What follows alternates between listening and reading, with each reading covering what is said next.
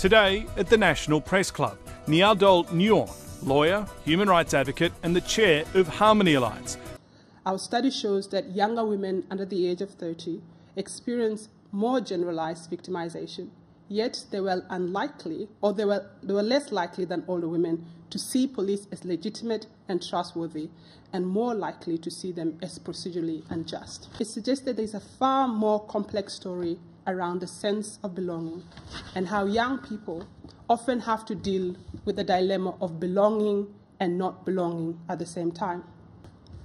I remember my mom sitting on the floor of the living room, surrounded by her shopping bags, casually mentioning to me she had just been called a black dog. And her tone was that of someone who has given up all hope of being treated with dignity. And so, as if to sustain herself, she had to see the word black dog as something as normal and as simple as good morning. Discussions about race or racism are seen as biting the hand that fed you. The good, the bad, the embraces and the rejections are all part of the becoming Australian. Australian multiculturalism today is still confined within the power structures in which it was forged. It still remains as one group inviting another, often less powerful, to participate in the nation's life. It is not a relationship of equals or of a common endeavor. As an immigrant who is now a citizen, I can assure you I am grateful. But gratefulness is not a basis on which you can build an equal society based on mutual respect. Such an attitude suggests that there are two kinds of Australians, those who came here earlier and those who came here later, and that the first group builds the place and the second came along and reaped the benefits. Multiculturalism is a grand and revolutionary concept, but I think its purpose is really simple. It is to live with each other without the fear of each other.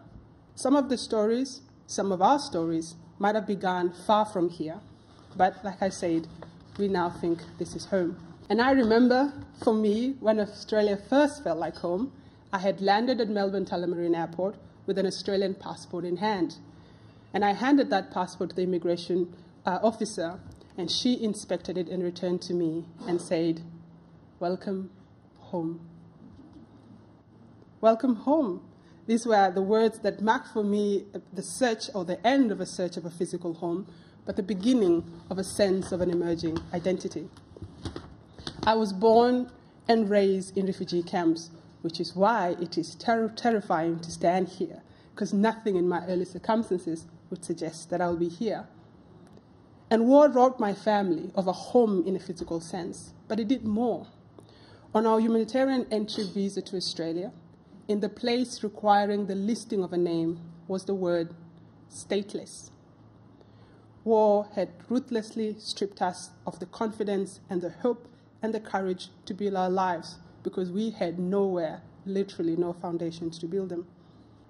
As a young refugee who once had big and impossible dream, and who arrived here with no money, and whose the generosity of this nation when they were willing to, and a vision of multiculturalism created before she was born, made many of our impossible dreams seem real today. So I did a bit of inspirational thinking because I want us to reimagine this country. Thank you very much for listening to me.